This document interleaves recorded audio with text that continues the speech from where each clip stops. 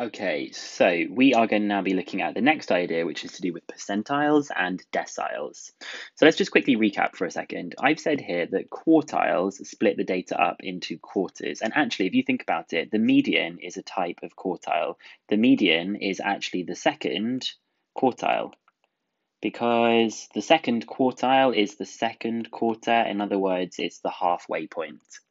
And so let's talk about the next bit. It says that percentiles are going to split the data up into hundredths, just as you'd guess. This is the one that maybe people don't know so much, is that deciles split the data up into tenths. I think of dec from decimal, which makes me think of things being split up into 10. So let's just have a quick look at this. It says that the lower quartile, the median, and the upper quartile give you 25%, 50%, and 75% along the data respectively. But we can actually have any percentage that you like. So for example, if there were 43 items in our data, and which item would we need to use for the 57th percentile? Well, it's just like you'd expect. You find 57% of 43, so that it would be the 24.51th item that you would be looking for. Okay, so you literally just multiply by the percentage, multiply by the percentage, or you find that percentage of the number of things that there are. And I've also written here that you will always find these for grouped data in exams, so you'll never need to do any rounding like we did for listed data. You're always going to do linear interpolation. Okay, so here's a little example. I've said that if there were 150 items, which item or position would you use to find the 33rd percentile? So you would do 150 and you would find 33% of that. So I would do 150 multiplied by 0.33. So you would use the 49.5th position or the item, and you would then do linear interpolation.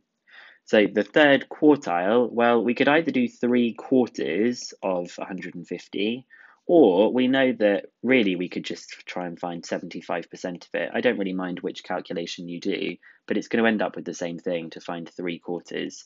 So the third quartile, also known as the upper quartile, is just going to be the 112.5th position. Now the 7th decile, that's saying 7/10ths of the way along. So you could either do it like this, or we could do 150 multiplied by 7/10ths in this way. There's so many different ways of finding that, but it's going to be the 105th item that you would be looking for. So we don't really like to use these like long words where we can avoid them. So I wanted to quickly talk to you about some of the notation that we might use.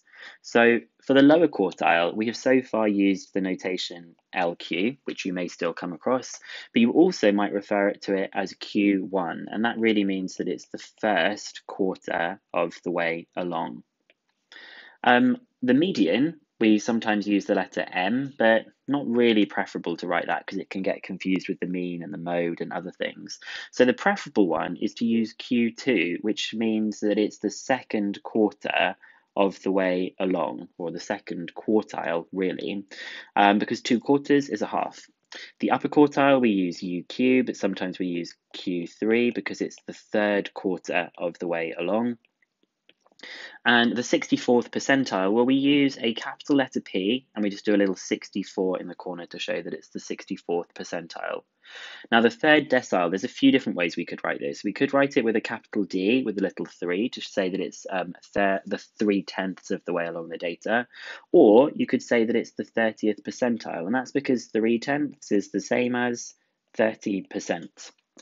The 25th percentile, well, the 25th percentile we could say is P25, but actually we know something about the 25th percentile. Think to yourself, what is the 25th percentile the same as? Well, the 25th percentile is the same as the lower quarter, or Q1, because it's just 25% of the way along the data. So I guess there's some other ways I could write these. We said for this first one I could say it's P25. This one could be P50, could even be D5 to say it's the 5th decile. Obviously, we don't really use these very much. The upper quartile would be the 75th percentile, but again, it's not going to be very useful for us to use that. So it's just about being aware of all of these different things, so that if you ever see this notation, you know exactly what you need to do. So what I think you should try now is to go back to exercise 2C and to try the remaining questions that are there, okay?